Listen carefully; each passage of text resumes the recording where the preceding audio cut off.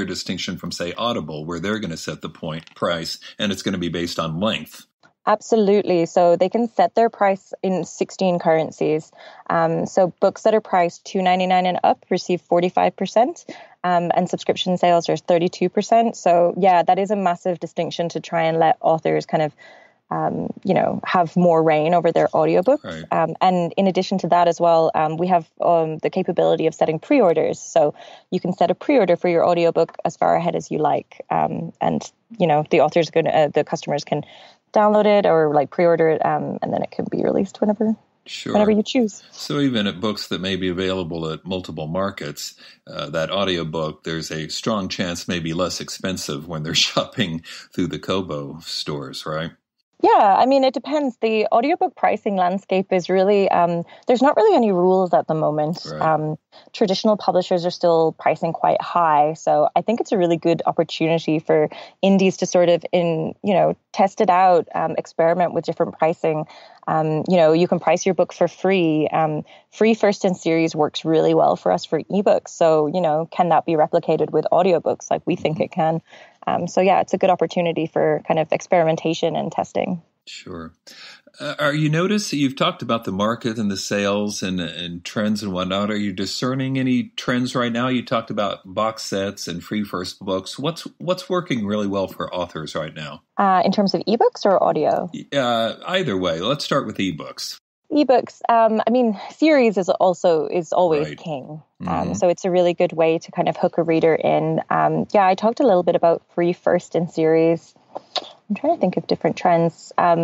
What we're seeing in terms of promotions that are working really well are kind of cross-author promotions. Mm-hmm. So it's something that we've been running kind of like a buy one, get one free or buy one, save a little bit with multiple authors. So it's a good way for, authors tend to know who writes in their genres. So sure. We've had people come to us be like, I write in this specific genre and here are 10 authors, can we do a sale with these books? And it's been working quite well. And the way it works is that each book gets a little bit discounted. So not one author is taking the hit on anything. And it's a really good way to kind of increase marketing because you have 10 authors now marketing this rather than just one. Mm-hmm. And we're trying to do what we can to kind of push behind this. Mm-hmm. Which genres are selling best? Are you noticing any trends? Romance is always king on Kobo.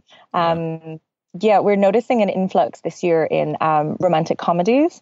I kind of think it's because the world can be a little bit sad sometimes, and I think that people really need a light break. So that would be a romance novel with a heavier incidence on the emphasis on the laughs, or yeah, that's just some trend that we're seeing. We also see a lot of thrillers are really, really popular. Of course, it changes per geo. That's what's kind of really interesting about the worldwide view of Kobo is that certain books are more popular in certain areas. So, for example, in Australia, they tend to lean more towards like a historical romance or like a Western romance. Roo romance that actually means rural and not kangaroo. I learned that. Thanks for the tip. I did not know. Yeah, but and then we're seeing an increase as well in like sci-fi, fantasy, and things like that. Sure. In terms of audiobooks, nonfiction is ahead right now, but I feel like that's just because that's where the market is in terms of like availability. There's a real gap for romance audiobooks. And I think once that starts to get filled, we'll see a change in what's selling. And sci-fi, fantasy, that sort of stuff does well in audio. And I asked our merchandiser about why she thought why actually. And she thinks it's because a lot of them are very long, so you get your money's worth. But she also thought that it was because you have somebody pronouncing these names to you. So when you're reading them, like nobody really knew how to say Hermione. But if you have an audiobook, you do know how to say Hermione or... that makes sense. Or Dothraki or whatever. So, yeah. That makes perfect sense. I've never I get a series in science fiction or thrillers, what I tend to write. You got a series here, he recurs, but in a romance, how do you do a romance? At the end of the book, they've fallen in love. It's over, isn't it? How do you know? Absolutely not. No, there's 101 ways that you can continue a romance series, different characters, some people are in the same world. it could be the same theme within different things, So yeah, there's no shortage of ideas in terms of any story, really. Same idea, different characters, I guess. Exactly. Yeah. You mentioned briefly nonfiction. If you read, the traditional press and talking about New York-based publishers, their word is that nonfiction is outselling fiction, but that certainly does not seem to be what's happening, what I'm seeing anyway, in the self-pub or independently published world. No, and I think that they're saying that, in terms of traditionally this year in North America, nonfiction did, I think mostly based on the political books that we're seeing. So we had probably 8 to 10 huge politics releases this year.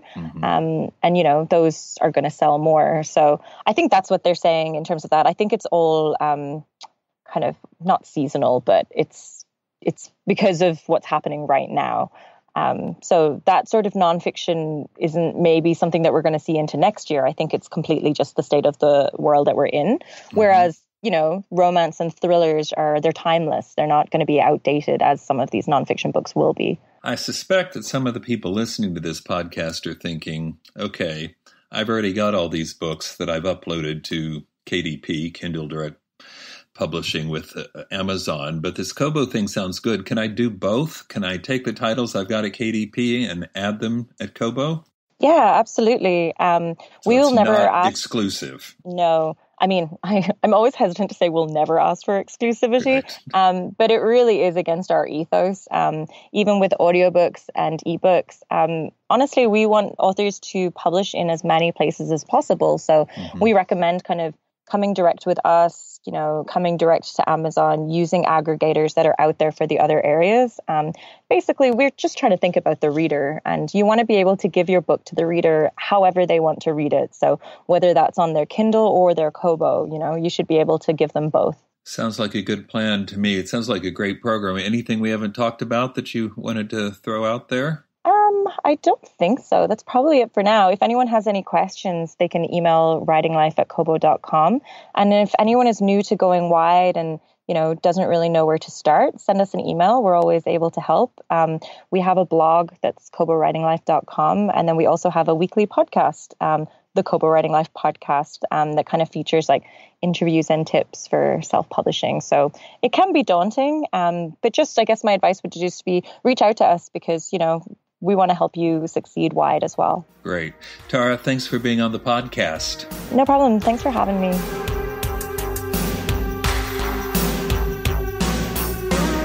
Thank you again, Tara, for being on the podcast.